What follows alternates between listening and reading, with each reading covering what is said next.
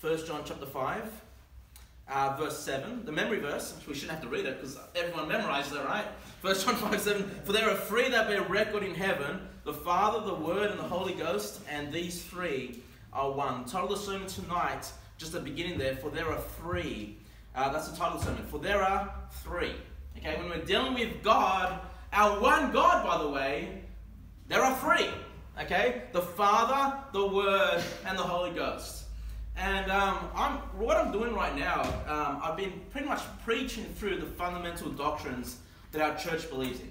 Okay, if you go to our website, you go to our statement of faith, I'm basically preaching through our statement of faith, one by one. Okay, I know you guys know a lot of these things, but hey, these are the fundamental truths, and we need to know them very well. Okay, now when it comes to the topic of the Trinity, I never thought there was a controversy.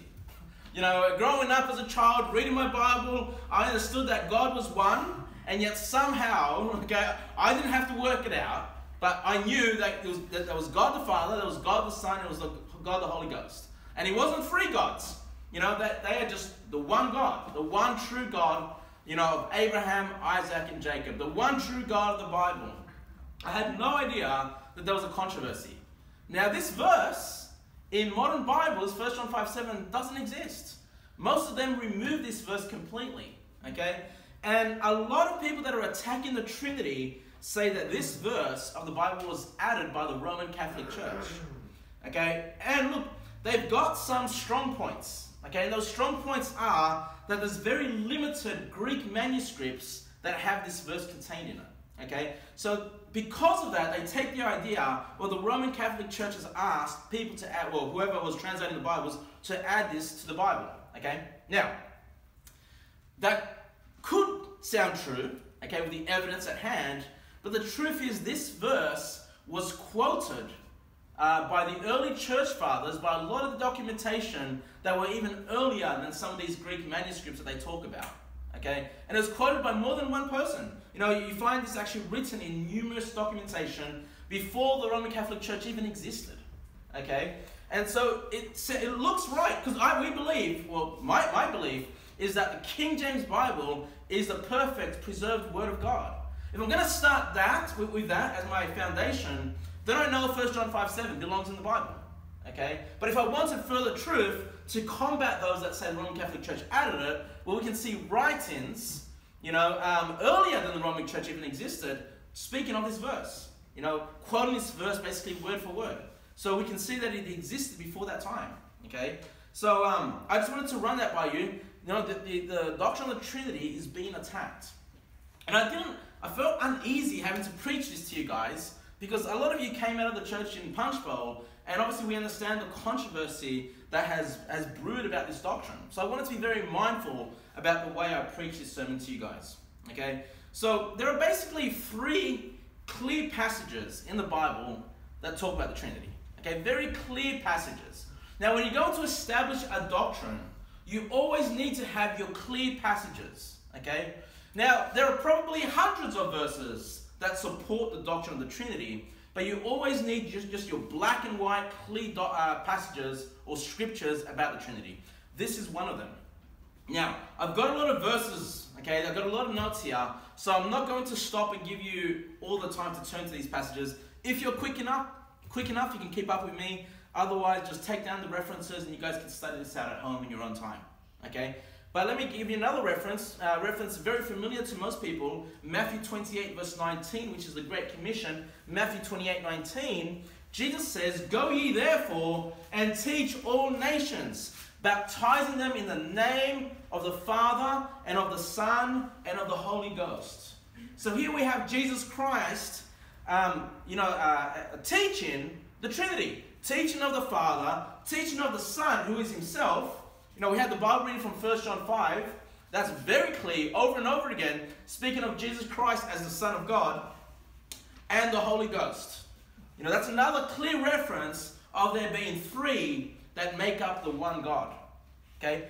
The other one also is when Jesus Christ got baptized himself. I'm just going to read to you from Luke 3:21 and 22. Luke 3:21 and 22, which says, "Now when all the people were baptized, it came to pass that Jesus also being baptized and praying, the heaven was opened, and the Holy Ghost descended in a bodily shape like a dove upon him. Okay? And a voice came from heaven which said, "Thou art my beloved Son, in thee I am well pleased." So what do we have in this passage? We have Jesus Christ, the Son of God, going down to get baptized. We have the Holy Ghost descending bodily as a dove. And we have the voice of God the Father speaking down to Jesus Christ, saying, "This is my beloved Son, in whom I am well pleased." Or in thee I am well pleased, it says here. Okay? These are, for me, the three main passages that are just black and white. Everybody can read these passages and see the Father, the Son, and the Holy Ghost. And as I taught my church on Sunday, that when you're going to build a doctrine, we need to have at least 2 or 3 witnesses, 2 or 3 clear witnesses. And here we have 3 clear witnesses referring us to the Trinity, the Father, the Son, and the Holy Ghost. This shouldn't be a doctrine that is attacked or doubted. Okay? These are the 3 clear passages, and then we have other passages that help support this doctrine. Okay? Now, one question that comes up, and I've got an analogy, and I'm going to show you what the analogy is, just to make you curious. This is my analogy for later on. This will be at the end of the sermon, so you've got to stay awake to understand what this is about. I just thought about this in the last couple of weeks, but anyway. A lot of people say, well, where's the Trinity in the Old Testament? Okay? Now, one thing you need to understand about the Trinity is primarily a New Testament doctrine. I say primarily, meaning that when Jesus Christ came himself in the flesh, he was the one that taught first this doctrine of the Trinity, in its clarity, in its full revelation, in the full understanding. Now, a lot of the New Testament clarifies for us things that are in the Old Testament. Okay? Now, I'm not saying the Trinity is not in the Old Testament. All I'm saying is, when Jesus Christ came and the New Testament was established, he made it crystal clear and made it understandable to all of us.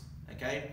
The Trinity is still found in the Old Testament, but it wasn't a crystal clear doctrine like it is for us today.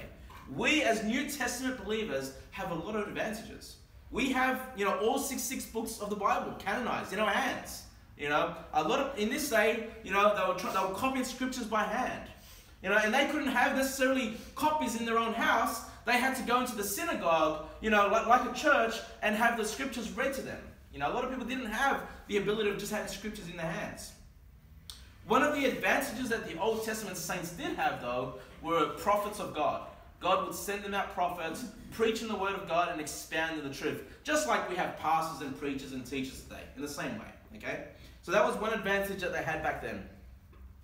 But Isaiah 63 verse 16. I'll get you to turn there if you've got time. I'll give you time for this one. Isaiah 63 verse 16. Isaiah 63 verse 16. Because the Father, that title, God the Father, or that name God the Father, is not found all that much in the Old Testament. There's just a couple of passages. And this is one of them. Isaiah 63 verse 16. Isaiah 63, 16. The Bible reads, "Doubtless thou art our Father, though Abraham be ignorant of us, and Israel acknowledges us not. Thou, O Lord, art our Father, our Redeemer. Thy name is from everlasting."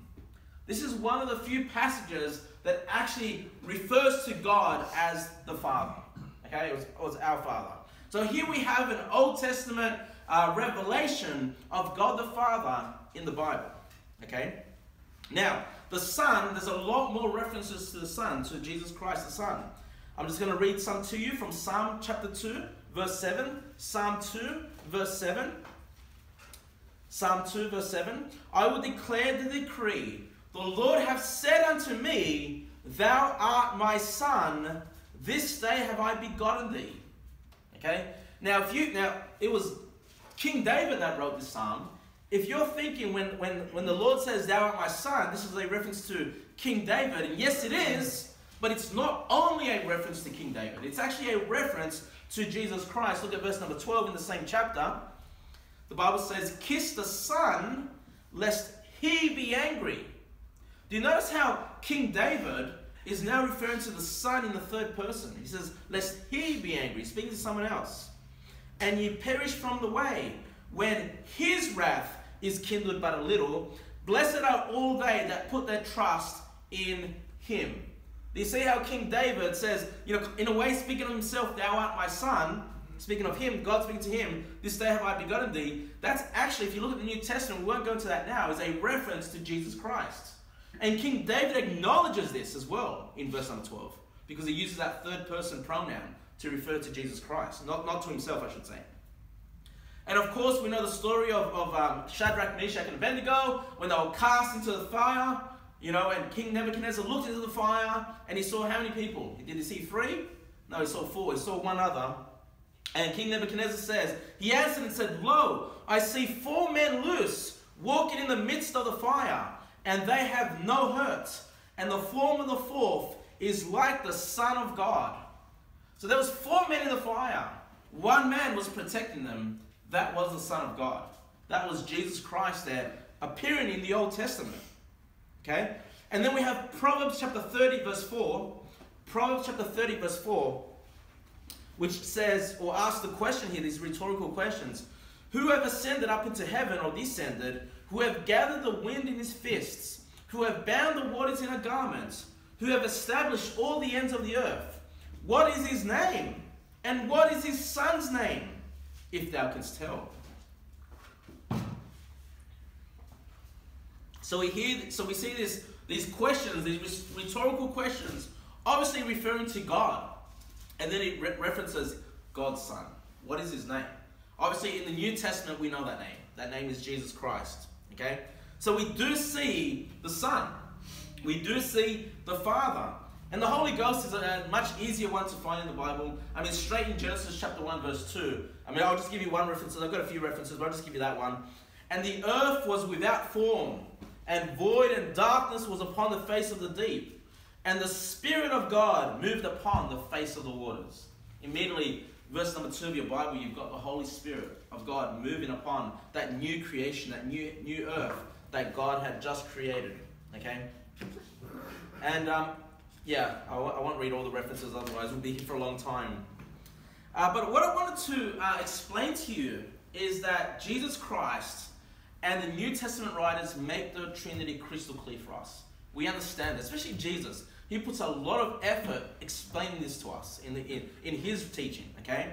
But if you were reading through the Old Testament and you're just finding these random references to the Father, sometimes to the Son, it'd be harder for you to put this all together, okay? And again, just pay attention, okay? This is coming, all right? Now, there are attributes to who God is, okay? There is something about God's nature that is far beyond the nature of a human being, okay?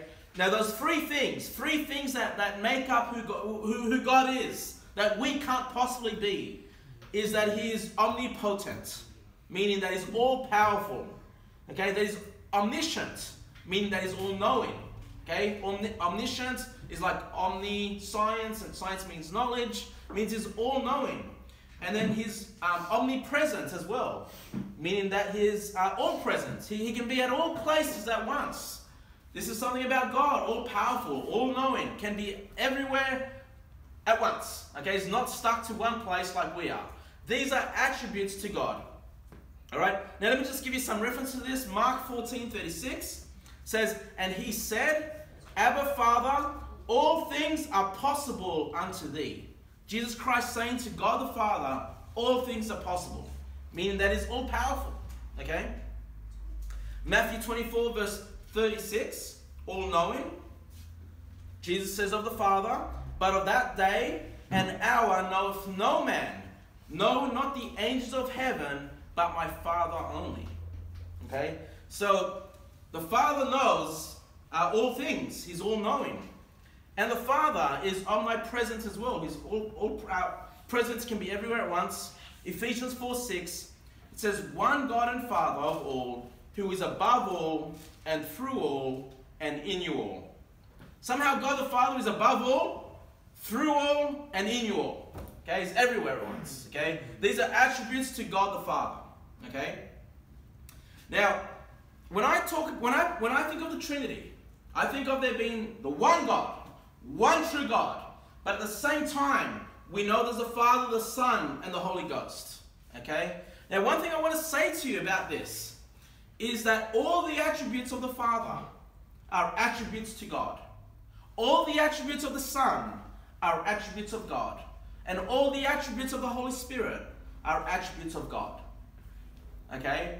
So, for example, when Jesus Christ, the second person in the Trinity, shed his blood for our sins, we could say, and the Bible does say, that it was the blood of God. Okay? We can say that God died for our sins. We can say that God paid the penalty for our sins, and that is our Savior. Okay? All the attributes of the three belong to God. Okay? But there are some attributes that are unique to each person of the Trinity that they don't share. Okay? We spoke about the crucifixion. Who within that Trinity was crucified? It was God the Son. It wasn't God the Father that was crucified. It wasn't God the Holy Spirit that was born of Mary. There are certain attributes within that triune nature of God that are unique to each person of the Trinity. But all those attributes are true of the one God. Okay? This is a great mystery, but we understand it by faith. It's what the Bible teaches. Okay? Now, let's talk about Jesus Christ, the second person of the Trinity. Jesus says in Revelation 1:8, I am Alpha and Omega, the beginning and the ending, saith the Lord, which is, and which was, and which is to come, the Almighty. He has all might, he has all power, meaning that he too is omnipotent. He has all power. Okay? John 21 verse 17.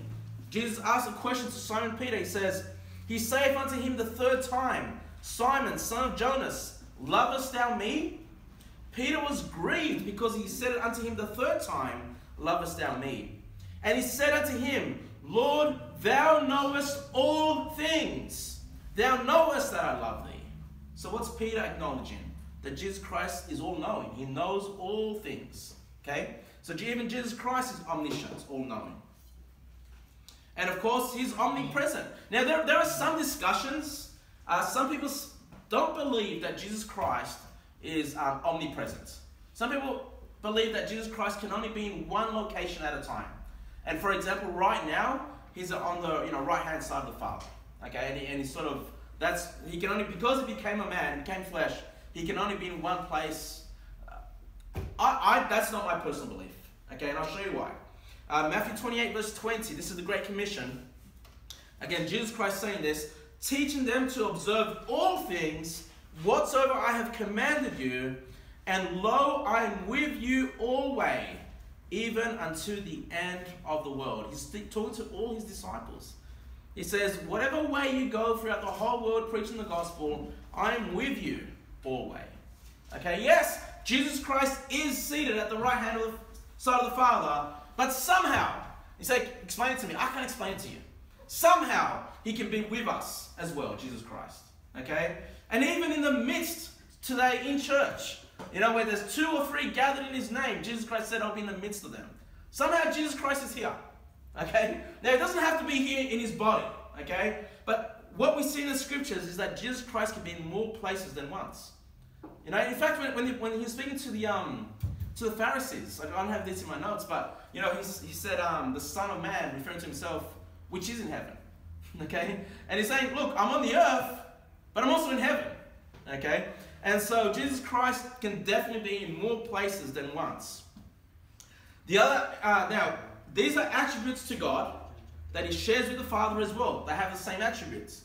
But there are some attributes that are different. So John 17:25, Jesus speaking, he says, O righteous Father, speaking to God the Father, the world hath not known thee, but I have known thee, and these have known that thou hast sent me. Okay? Jesus Christ was sent by the Father. If you send someone, it means they were in one location, and now they're being sent elsewhere. Okay? Jesus Christ did not come into existence in Bethlehem's manger. He was sent, meaning that he was with the Father and then sent to the earth. Okay? So he existed before Abraham's manger. He's God. Okay? And John 1:1, for those of you that have memorized that, you know that Jesus Christ is God and was with God at the same time.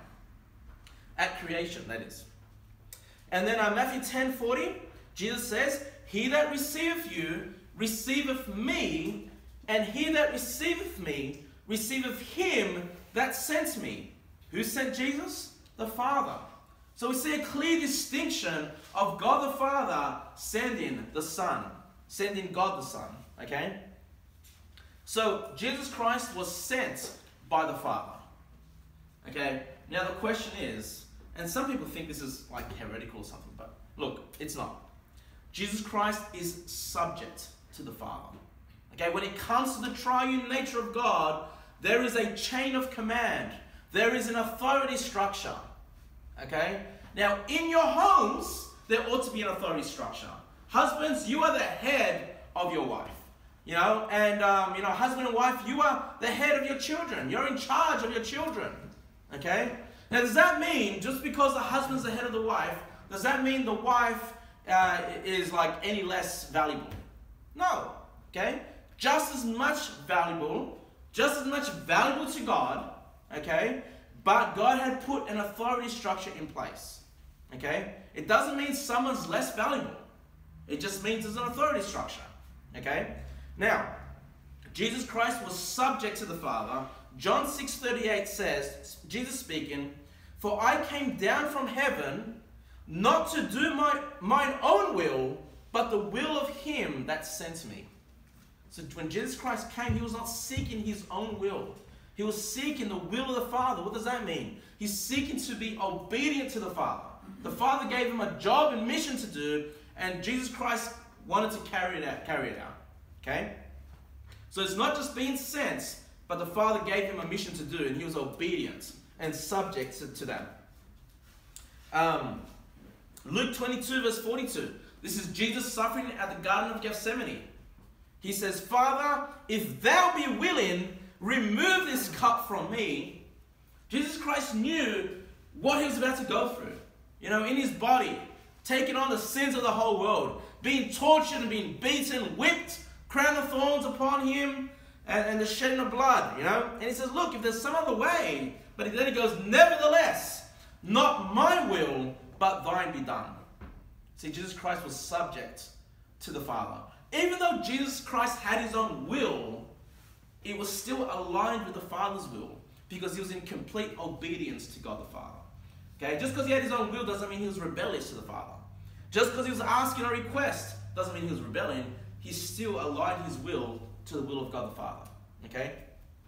And by the way, that's how our kids ought to be with us, parents. You know, our kids have their own wills. You know, sometimes they want to do their own thing, but they need to, be subject to their parents, to the will of their parents. That's something we need to train them to be. And you might say, well, hold on. He was subject to the Father when he became a man. When he was born, of Mary. That's when he was under subjection. It's not like he's always under the subjection of the Father. Always. Always. 1 Corinthians 15 verse 27. 1 Corinthians 15 verse 27. The Bible reads, for he hath put all things, this is basically speaking of the Father, of the Son. The Father hath put all things under his feet, under the feet of Jesus. Everything in this world, all of creation, is actually subject to Jesus Christ. And one day it's all going to be under the feet of Jesus. Meaning he's going to have all authority over all things. Okay? And that time will come in the millennial reign of Christ, when he comes back and establishes his kingdom. He's going to rule with a rod of iron. And then it says this, but when he saith, all things are put under him, it is manifest that he is accepted, which did put all things under him. So the only exception to that is that the Father's not going to be put under Jesus Christ, is what that's saying. Okay? Why? Verse 28. And when all things shall be subdued unto him, then shall the Son also himself be subject unto him that put all things under him, and God may be all, that God may be all in all. So he's saying, look, once Christ has all authority put under him, that millennial reign of Christ, he says then he's going to be still subjected under the Father. Even into eternity, okay, the Son is subject to the Father. It's a chain of command, okay? That doesn't mean Jesus Christ is any less God. It just means there's an authority structure within the Trinity. Now let's talk about the Holy Ghost, the third person of the Trinity. He's omnipotent, he's all-powerful. Luke 1:35. The angel answered and said unto her, this is to Mary, the Holy Ghost shall come upon thee, and the power of the highest shall overshadow thee. Therefore also that holy thing which shall be born of thee shall be called the Son of God. So what's the power of the Holy Ghost? When the Holy Ghost came upon Mary, it says it's the power of the highest. The highest power. Meaning that he's all-powerful. Because he's God. The Holy Ghost is God. He's also all-knowing, omniscient. 1 Corinthians 2:11 says, for what man knoweth the things of a man, save the spirit of man which is in him. So it's saying here, look, a man can understand another man because they have the same spirit. Okay? Even so, the things of God knoweth no man. So there's no way that we can know the things of God. And we know God is all-knowing. But then it says, but the Spirit of God. So the reason why we can know the things of God is because we have the Holy Spirit of God indwelling in us. Okay? And it says that Spirit of God knows the things of God. So that means he's all-knowing as well, the Holy Ghost. Because he's God. Okay? And he's omnipresent. This one's easier to prove. You know, I'll just read to you Psalm 139 verse 7. It says, whither shall I go from thy spirit? Or whither shall I flee from thy presence? You know, the psalmist is saying, hey, where can I run away from you, God? Where can I get away from your spirit? You know, and then it says in verse 8, if I ascend up into heaven, thou art there. If I make my bed in hell, behold, thou art there. You know, the Spirit of God is in heaven, is in hell, is on this earth, is omnipresent. He's everywhere at once. The Holy Spirit as well. Okay. Now, the Holy Spirit was sent by the Father and sent by the Son. Okay, the Father sent the Son, but the Holy Ghost was sent by the Son and the Father. Okay, we have this sort of this chain of command that operates within the Trinity. And I'll just quickly read to you John 14:16. Jesus saying, I will pray the Father, and he shall give you another comforter, that he may abide with you forever. Even the Spirit of truth, whom the world cannot receive, because it seeth him not, neither knoweth him, but ye know him, for he dwelleth in you, and shall be in you. Okay? Now then he says, in 2 chapters later, in John 16 verse 7, so he just finished saying the Father will send the Spirit. And then in John 16:7 he says, nevertheless, I tell you the truth, it is expedient for you that I go away, for if I go not away, the Comforter will not come unto you, but if I depart, I will send him unto you. Okay? So the Father sends the Son, and the Son sent the Holy Ghost, and the Father sent the Holy Ghost as well. Okay? Now,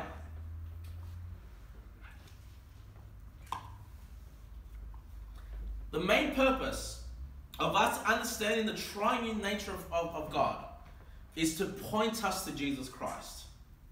Jesus said, I am the way, the truth, and the life. No man cometh unto the Father except by me. Okay? The Bible, when you read the Bible, once you understand who Jesus Christ is, and then you go back to the Old Testament, you'll start to understand that the Bible is Christ-centric.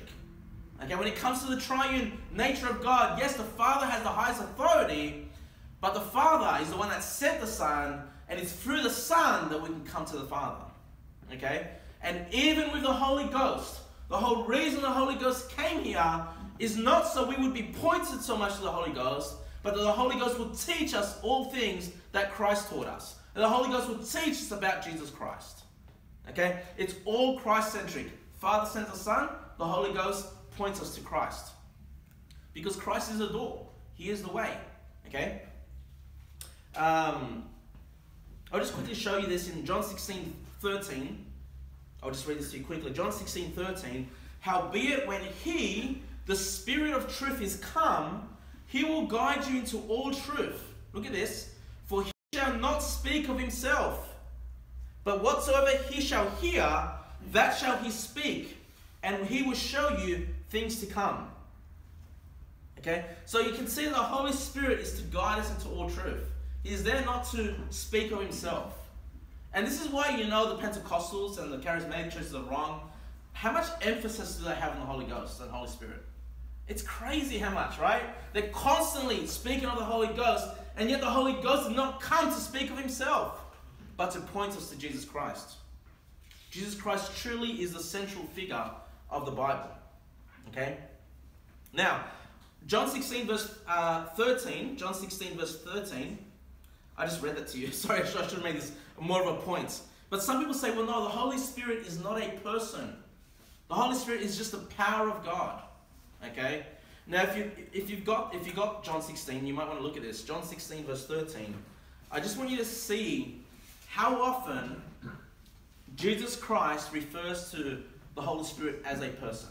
Okay? Just in this one verse, John 16 verse 13. Jesus Christ speaking, he says, howbeit when he... Now before we keep reading, guys, what's he? It's a personal pronoun.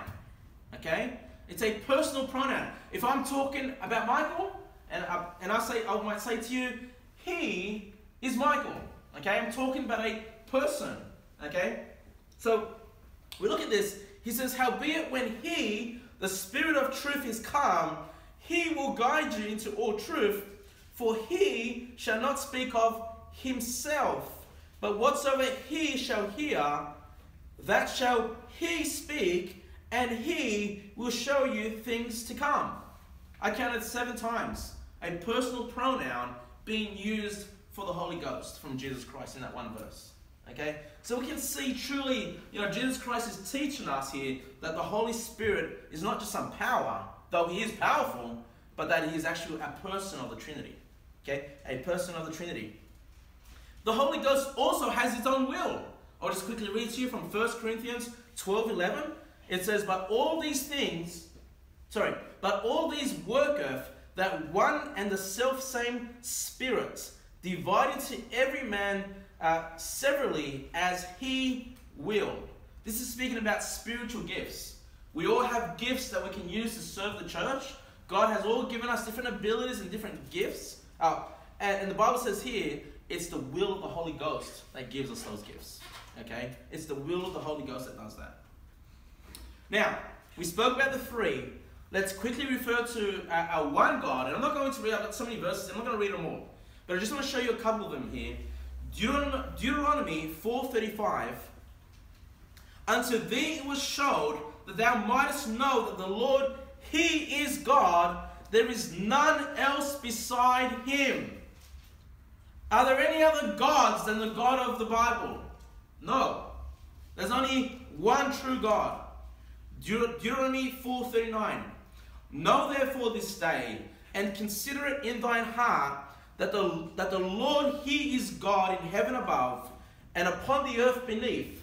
There is none else. That's clear. Alright? Now, let me just say a couple of words to you just because of who this church is.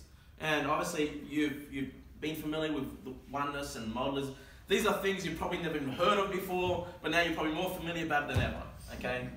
Now, the big mistake some of these people make that teach oneness is they'll read a verse like this, there is none else, and they'll attribute that to the Father. Okay? They'll say, well, this must be God the Father. And so if there's no other gods but God the Father, and we know that Jesus is God and the Holy Spirit is God, that would mean that they're all the one person. Okay? That there's this, the Father also becomes the Son, or is the Son, or however they want, different people teach it different ways, and also becomes the Holy Spirit, or is the Holy Spirit. Okay? This is not teaching that. This is just teaching that there is one God. Okay? And I'm going to show you later, well, we've already seen it, that the one God is the Father, the Son, and the Holy Ghost. Okay? It's not that the Father is the Son and the Holy Ghost. It's not that Jesus is the Father and the Son and the Holy Ghost. It's that there's one God that is the Father, the Son, and the Holy Ghost. And these things are difficult for us to understand. It's difficult for us to grasp. But if we're going to be faithful believers of the Word of God, we can't ignore these two truths. That there's one God and yet 3 persons that make up that one God. Okay? Now, I'll quickly read to you another verse. Just random one here. 1 Kings 8:60. that all the people of the earth may know that the Lord is God and that there is none else. Okay, very clear. I'm going to read to you from 2 Kings 19:15. And Hezekiah prayed before the Lord and said, O Lord God of Israel, which dwellest between the cherubims, thou art the God, even thou alone. For all the kingdoms of the earth, thou hast made heaven and earth. Thou alone. Okay? And God also says this. Ye are my witnesses in Isaiah 43:10. Isaiah 43:10 says, Ye are my witnesses, saith the Lord, and my servants whom I have chosen, that ye may know and believe me, and understand that I am he. Before me there was no God formed, neither shall there be after me. One God. You know? For all eternity. There were no other gods before, there will be no other gods after. There is the one true God. Now, this is also a teaching in the New Testament. I'm not saying that the New Testament denies this. Okay, the New Testament affirms that there is one God. In Mark 12:29, and Jesus answered him, the first in all the commandments is, Hear, O Israel, the Lord our God is one Lord. Okay? And Romans 3:30, seeing it is one God which shall justify the circumcision by faith and uncircumcision through faith. By the way, circumcision, the Jews, uncircumcision, the Gentiles, all justified the same way through faith. Yeah, that's just a side note, okay? That's a teaching for another day. Those that teach that the Jews get saved some other way. It's not true. Anyway. And then like 1 Corinthians 8:4. This is New Testament, guys, New Testament teaching. As concerning therefore the eating of those things that are offered in sacrifice unto idols, we know that an idol is nothing in the world, and that there is none other God but one. No other God but one. One God. Okay? Now, there's a debate over the use of the word persons. Okay? Now, I'm going to say something that's probably unpopular, but I'm going to say it anyway because I believe the Word of God is true. I'm fine with it. I don't feel like I need to struggle with this idea. Okay? And it's with the word persons. You know, some people say, well, yes, you know, the Father is a person, and the Son is a person, and the Holy Ghost is a person. And I agree with that. But then they say, but you can't say God is one person. Well, I'll show you soon that He is one person, not according to me, but according to Job. Okay? And I understand the concern. Okay? Because when you preach the Word of God, when you're a pastor or a preacher, and you're preaching to God's people, you ought to have a healthy fear of God. Not a fear of man, but a fear of God, and you want to teach things as accurately as possible. So you don't want to confuse people. Because just this idea of saying three persons is okay, and saying one person is okay, can be confusing. Okay, I fully understand that, but I think we're mature enough to sort of understand, instead of just jumping off one word and making some accusations or false ideas, you know, we can just see what the Word of God says. Now, Hebrews chapter 1 verse 1. Hebrews chapter 1 verse 1. And I'm going to read verses 1, 2, and 3. It says, God, who at sundry times and in diverse manners spake in time past unto the fathers by the prophets, have in these last days spoken unto us by His Son. So who are we talking about? If it's His Son, we're then talking about God the Father, right? Okay. Whom He have appointed heir of all things, by whom He also made the worlds, who being the brightness of His glory, talking to Jesus, Jesus is the brightness of His glory, the Father's glory, and the express image of His person. So what is God the Father here being called? A person. Okay? Jesus Christ is the express image of the person of God the Father. Just like my son. My sons, you might say, boy, you know, Nicholas is an express image of you, Kevin. You know, he looks just like you. Maybe not the looks, maybe characteristics, certain things that he does. You might say he's very much like his father. Same kind of concept. Jesus Christ was that express image of God the Father. And let's look at 2 Corinthians chapter 2 verse 10. 2 Corinthians chapter 2. I just want to show you that the Bible is comfortable referring to God the Father as a person. Okay? 2 Corinthians chapter 2 verse 10. The Bible says, to whom you forgive anything, I forgive also. For if I forgave anything to whom I forgave it, for your sakes forgave it in the person of Christ. Now I shouldn't have to tell you that. That's obvious that Jesus Christ is a person. I just wanted to show you a scripture that uses that word to describe Jesus Christ. Now, is there a passage that calls the Holy Spirit a person? No, there isn't. Like just straight out calling him a person. But I showed you that one verse that Jesus Christ himself used 7 personal pronouns, personal pronouns to describe the Holy Spirit, meaning that Jesus Christ acknowledges him as a person. Okay? So, are there 3 persons? Yes. Definitely 3 persons, all having their own wills. We saw that as well. Okay? Now, those wills are aligned to the Father's will because he has the highest authority. Okay? Now, can we say, and I want you to turn here, please turn to Job 13. Job chapter 13 verse 7. Job chapter 13 verse 7. And we need to be careful with the book of Job when we build our doctrine. Okay? Because like literally half the book of Job, it could be God's words or Job's words. And when we read God's words or Job's words, we know that it's true. We know that it's faithful. God acknowledges that what Job said is correct. Okay? But half the book are Job's friends. And Job's friends are constantly wrong. Okay? So you need to be careful when you read the book of Job that you don't build your doctrine on the words of Job's friends. Okay? So my point is, these are Job's words. Okay? And they're true and they're correct. Job 13 verse 7.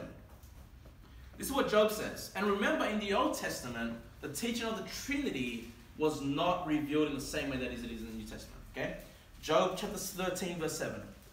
It says, will you speak wickedly for God and talk deceitfully for him? Verse 8, will ye accept his person? Will ye contend for God? So we see when Job is just referring to God alone, the one God, is not there trying to break up the Father, the Son, the Holy Ghost, just the one God. Job is comfortable referring to him as a person. Okay? Now, I'm fine with that. I don't feel like I'm getting into a fight, but some people don't like saying that. They rather say, essence or nature. I'm happy with all those terms. Okay? I'm happy with whatever terms they are. My point is, if we weren't to use the word persons, I'm happy to say that God is one person, and that one person of God is 3 persons. I'm happy to use that. Okay? Now, the reason why a lot of people argue about this is because when you say person, they think automatically a human being. And obviously, I'm not 3 human. I'm not 3 people as well. Okay, I'm just one person. Okay? But the person of God, and God is far beyond what a human being is, has 3 persons. Okay? If we can understand that, I don't fully comprehend it all, but just accept it by faith. Okay? There is one God, and 3 that make up that one God, the Father, the Son, and Holy Ghost. So I don't panic when I hear someone use persons on this side or person on that side. As long as what they're teaching is clear and understandable and aligned with what the scriptures teach. Okay?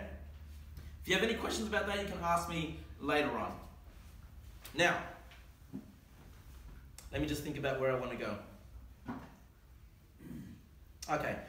Genesis chapter 1 verse 26. Genesis chapter 1 verse 26.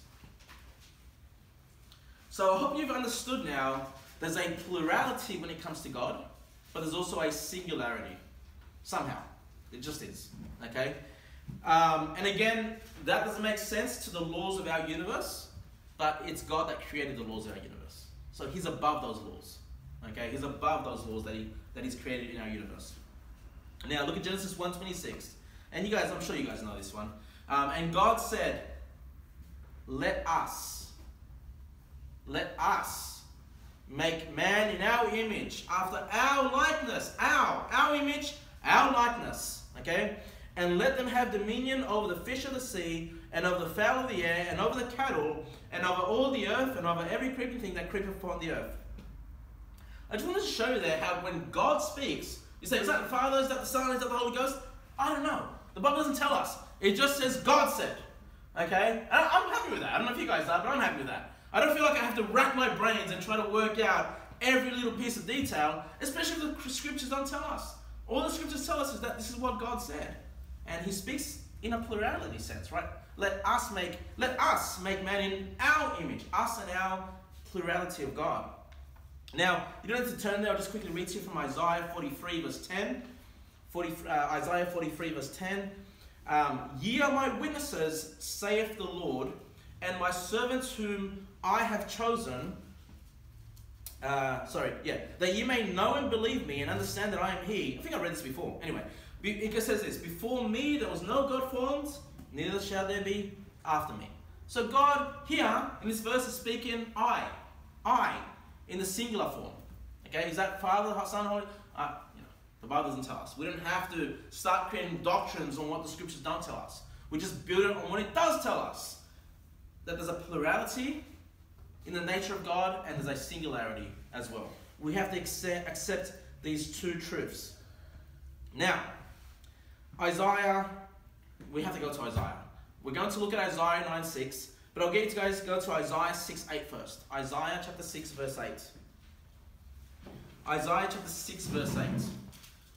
Because I just want to put what I just showed you together. Okay, this plurality and singularity of God and how God speaks of himself. Okay, Isaiah 6:8. Isaiah 6:8. The Bible says, also I heard the voice of the Lord saying. So who's going to say these words? The Lord, right? Look at this. Whom shall I send? Singular, right?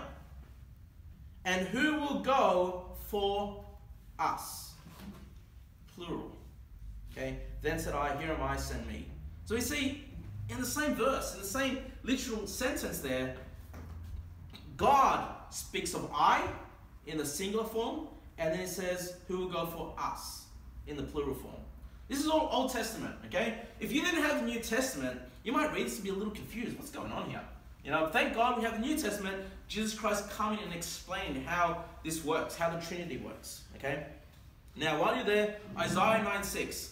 Isaiah 9:6, the most controversial verse, it seems, about the topic of the Trinity. Isaiah 9:6. I'm sure you guys have been hearing this non-stop. You probably know it off by heart. It's a good memory verse. Maybe we'll memorize it one day. We'll put it down as a memory verse. Isaiah 9:6. For unto us a child is born. There's no doubt that this child we're talking about is Jesus Christ.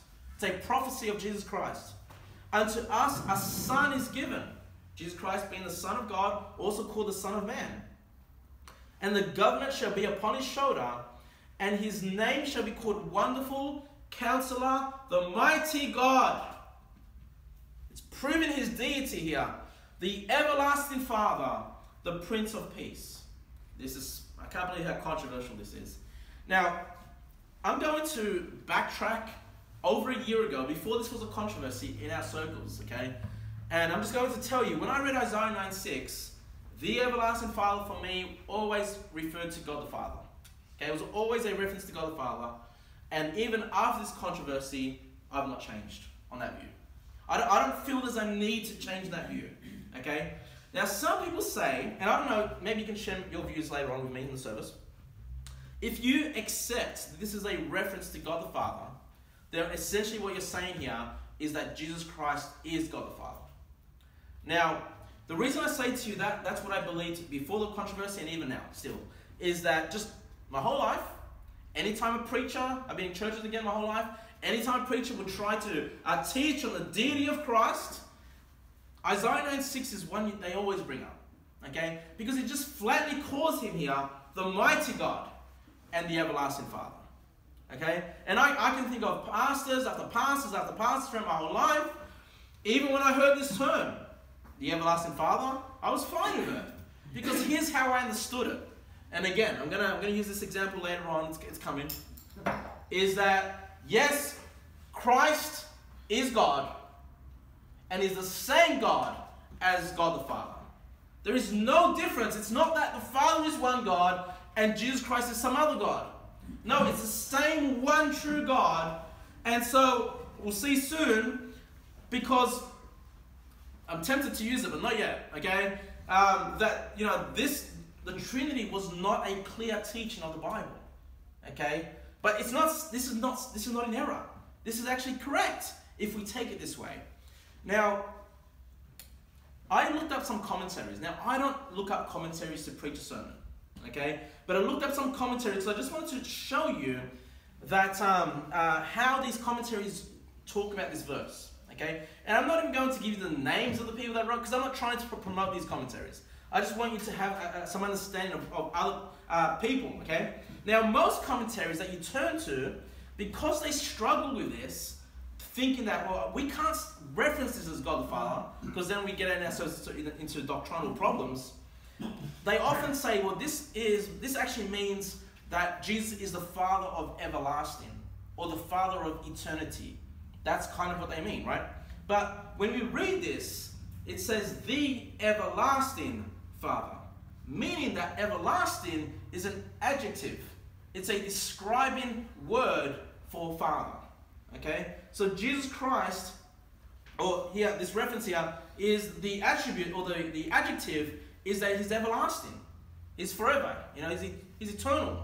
But when you change it to Father of everlasting, maybe life, or everlasting, I don't know, testament, or everlasting, I don't know, Father of eternity, you turn that from an adjective into a noun, okay? And that's why I reject it. I reject this attempt to say this is just Jesus as some Father of some everlasting noun, whatever you want to fill that in. But most commentaries actually explain it that way, but not all of them. Many commentaries do acknowledge that this is a reference to God the Father, and the way they acknowledge it is the same way that growing up in Baptist churches my whole life, they've explained it. And I'm just going to read 3 of them to you. And again, I'm not promoting commentaries, okay? Read the Word of God, ask the Holy Ghost to guide you and to teach you. And I'm not giving you the names because I don't want you to think, oh man, Kevin's endorsing this. I'm not endorsing any of these commentaries. I just wanted to prove a point here. One commentary says this about this verse. The deity of Christ is clear. At the same time, he is called the everlasting Father. Look at this. The unity of the Godhead is in view. Okay, so this commentator doesn't say this means Jesus is God the Father. He says what's in view is the unity of the Godhead. The fact that they are one God. That's how I always understood this verse. That's how the pastors in the past that have preached on this have explained it. That the one God is in view. Okay? And then it says, Christ and the Father are one. The Father is in him, and he is in the Father. Though their certainty is a distinction between the Father and the Son. We do not err to refer to the Son as the Father. One is found in the other. But Christ says, I am in the Father, and the Father is in me. And yet, you know, this commentator, for example, says, though there's still a distinction between the two. Okay? Another commentary says this.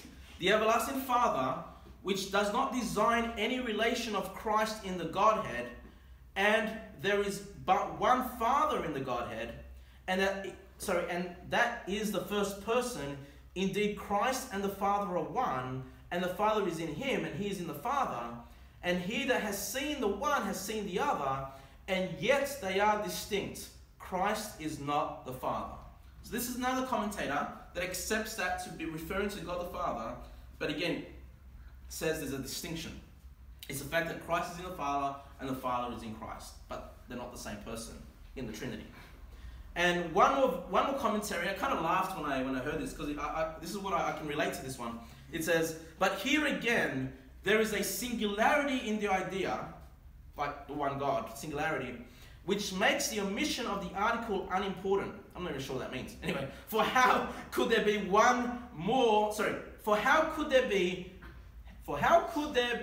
more than one everlasting Father, one Creator, Preserver, Protector of mankind, who is absolutely eternal?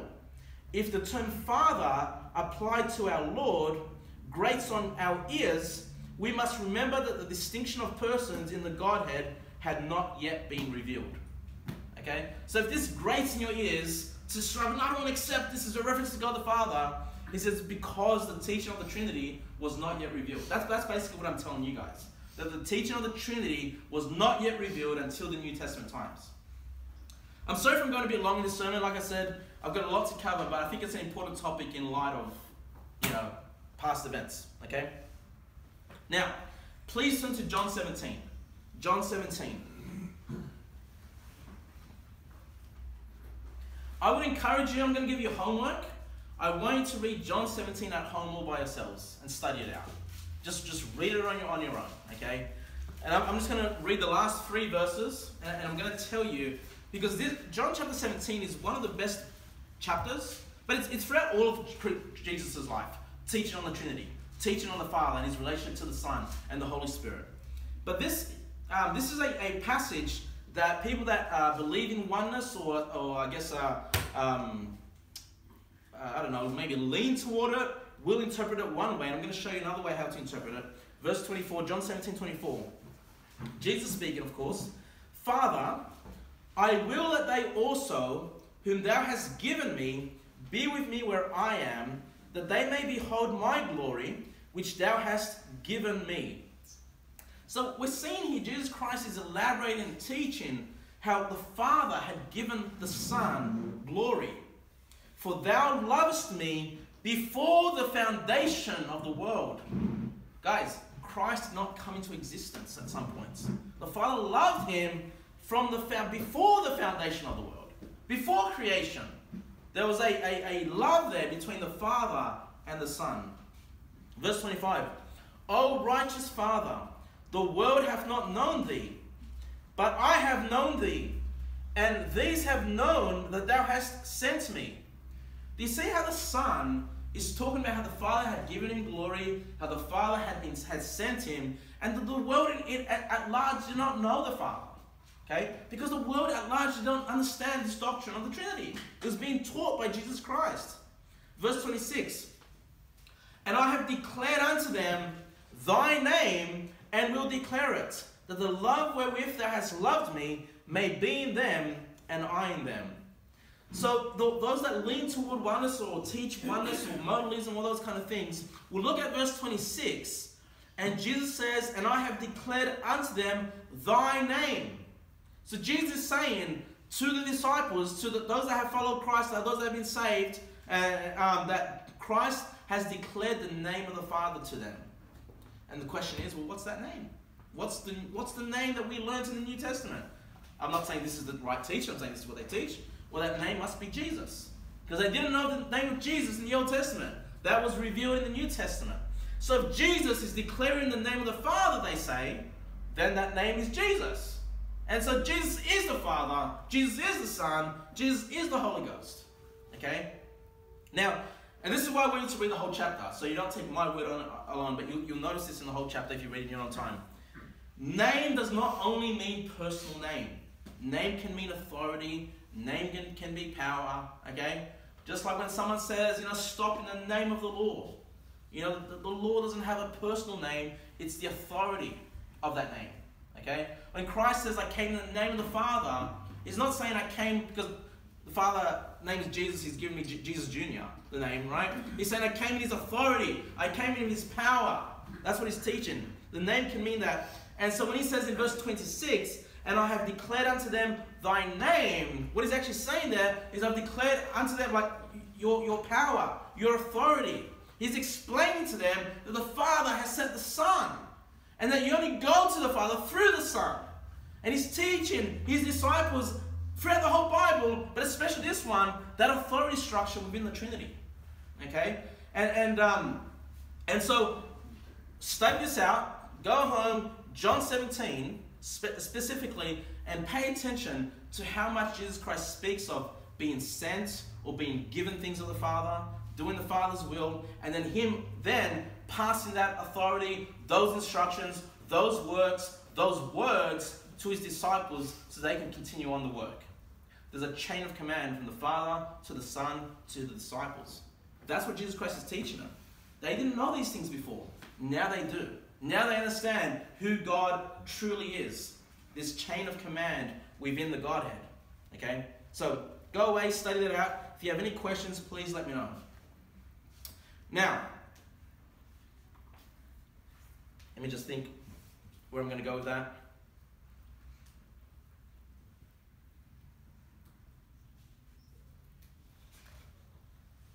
Okay, I'm going to skip a little bit here. One thing that I will acknowledge when it comes to the Trinity, and again, I'm going to explain with this, is that in the Bible, both Old Testament and New Testament, there is overlap. Okay, there are passages where there's a blur. There's a blur and overlap. It's not like there's always these crystal clear distinctions between Father, Son, and Holy Ghost. Now, what happens is a lot of people have different opinions as to what this blurring is. Okay, and again, those that have the oneness or modalist way of interpreting will say, well, the blurring or the merging is because Jesus is all of them. You know, Jesus is the Father and the Son and the Holy Ghost. And a lot of people have different ways of explaining this blurring. And for me, you say, well, how do you explain it? I just say, well, it's one God. There's one God. Okay, so I just feel like if there's one God, there's going to be passages where just naturally there's a blurring of lines. Similar to Isaiah 9:6. Okay, Jesus says, I and the Father are one. They are one. Okay, because there's one God. Okay, that's why I believe the blurring. Some others have opinions.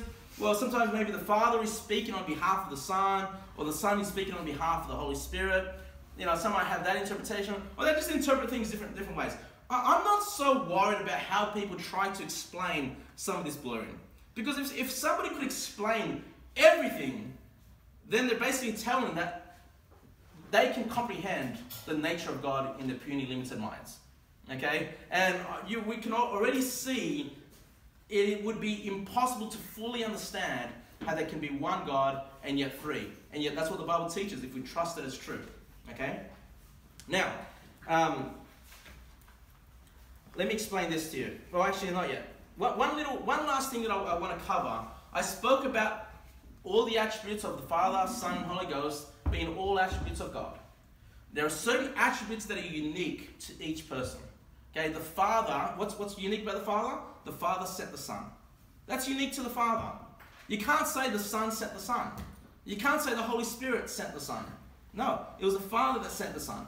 Okay? Another unique attribute, let's say, of the Holy Ghost, it was the Holy Ghost that moved men, to write the Scriptures. It was the Holy Ghost that worked through men to write the Bible. Okay? That's unique to the Holy Ghost. And we know plenty of things that are unique to Jesus Christ. Being born of Mary, being crucified, dead for 3 days, 3 nights, rising again from the dead. Lots of things that are unique to the Son. And one of those things that are unique to the Son, and I'm going to go into this next week, okay, is the name of Jesus Christ. The name of Jesus Christ is unique to the Son. It does not belong to the Father and the Holy Spirit. Now, the reason I bring this up is because I'm a pretty relaxed person. If you guys know me, I'm pretty easygoing. I don't try to argue and fight about things that, to me, aren't really major issues. So, when it comes to the Trinity, yes, it's important. Yes, it's fundamental, okay? But I don't really get upset if someone, like Isaiah 9:6, they say, well, that's a reference to Jesus being an everlasting something. All right, you have a different way of viewing that. I'm not going to fight you over it. We can agree to disagree. Or again, some of that blurring within the Trinity, some people have a different way to explain it. Fine, doesn't have to line up perfectly with the way I would explain it. I'm fine with that. Okay, I'm fine with that. But the Bible warns us, okay, about another gospel, another spirit, another Jesus. When we're dealing with Jesus Christ, we need to make sure that we align ourselves perfectly with what the Word of God says about Jesus Christ. Perfectly. I'm going to go more into this next week. But I just want to, if you guys can turn to Philippians chapter 2. Philippians chapter 2 verse 5. Philippians chapter 2 verse 5. Philippians chapter 2 verse 5. I just want to read this passage to you because I want you to see. And if you guys were paying attention to 1 John 5 during the Bible reading, you would see crystal clear who Jesus Christ is. Philippians 2 verse 5, it says, "Let this mind be in you, which was also in Christ Jesus, who being in the form of God, thought it not robbery to be equal with God." Now that's referring to God the Father. "But made himself of no reputation, and took upon him the form of a servant, and was made in the likeness of men. And being found in fashion as a man, he humbled himself, and became obedient unto death, even the death of the cross. Wherefore, God also hath highly exalted him." Look at this. Pay attention to verse number 9.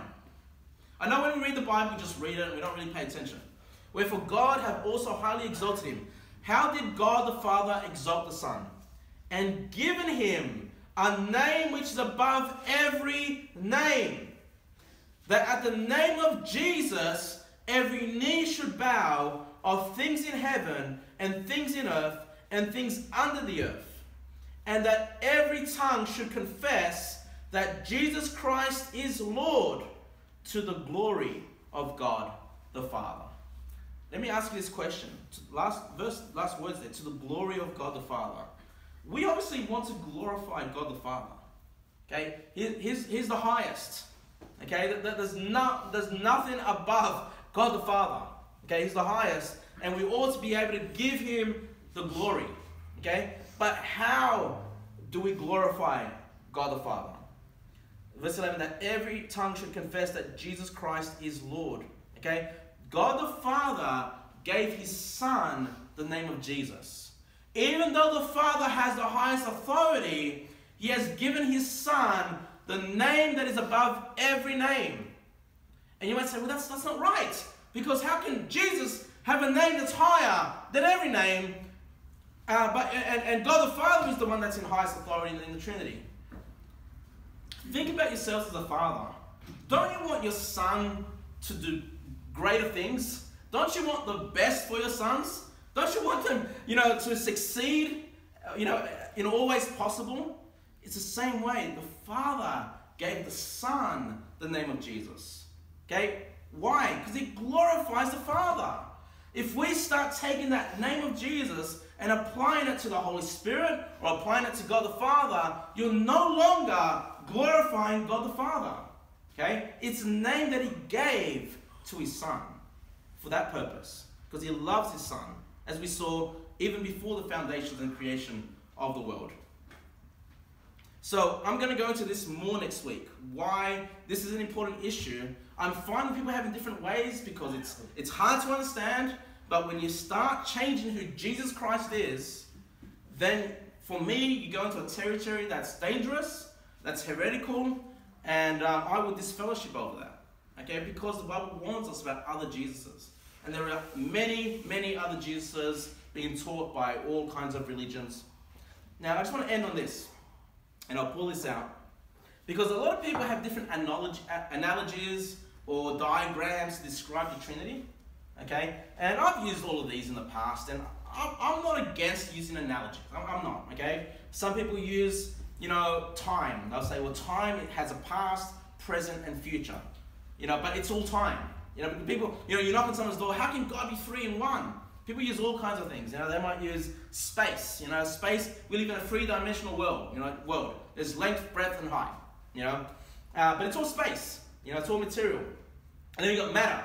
Matter can be solid, liquid, or gas. The sun, they might say the sun, you've got the star, and then it's the heat and the light. And I'll say, these are 3 things, all from the one body. Or man, you say man has a soul and spirit and flesh.